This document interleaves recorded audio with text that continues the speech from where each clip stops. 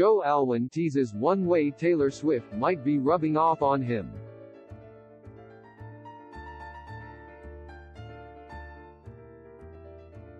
Look what she made him do. Alwyn is finally watching one of Taylor Swift's favorite TV shows, The Office, which had never seen before.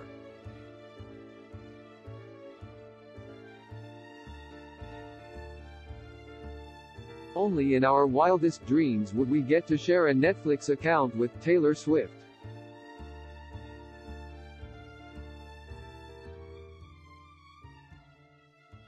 But for Alwyn, it's just another night in with his girlfriend of 4 years.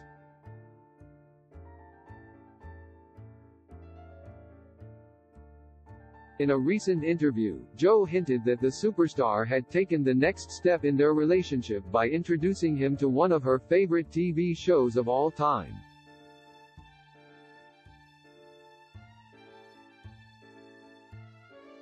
And he's already hooked.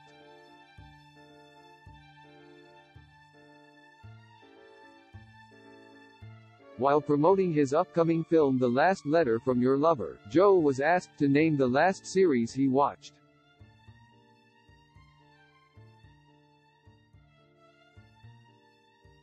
The 30-year-old British actor told Studio Canal UK, "Well,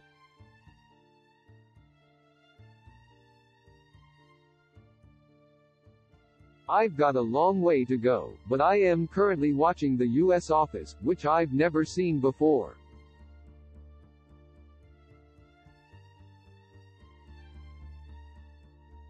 As Swifties know all too well, Taylor is a longtime fan of The Office, which ran from 2005 to 2013 and is now streaming on Peacock.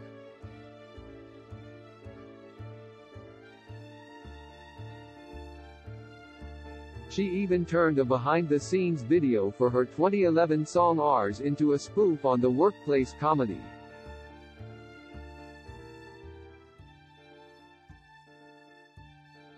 A decade later, gets to see what all the fuss is about.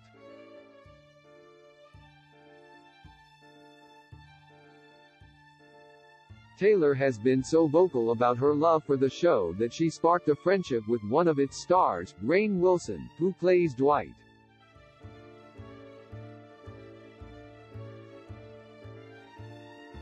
Last year, she responded to a glowing review of her Evermore album by posting a gif of Dwight saying, "Thank you."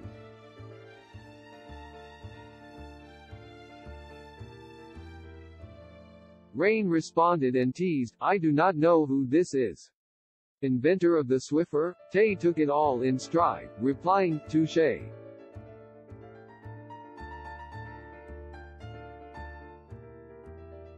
Now, it appears the singer's TV habits are finally rubbing off on her lover.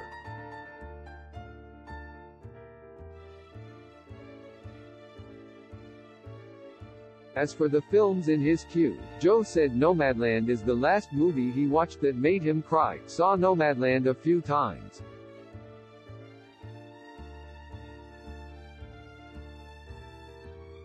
There were a few moments in that maybe got me a little bit. I loved that film a lot.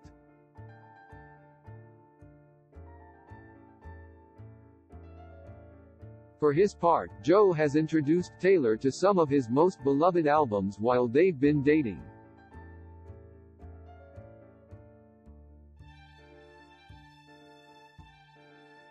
Taylor told Apple Music's Zane Lowe in December that she and have always bonded over music.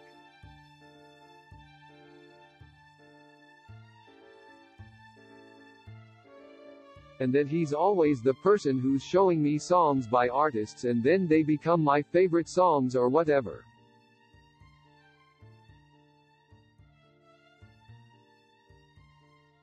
The pair co-wrote multiple songs together on Folklore and Evermore, including Exile, Betty,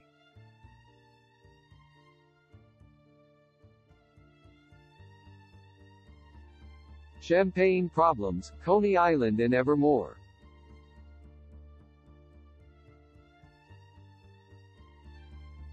And I really love sad songs, the Grammy winner explained. We write the saddest. We just really love sad songs. What can I say?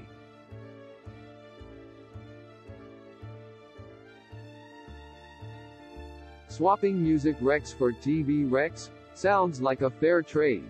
Call it what you want, but we say it's true love.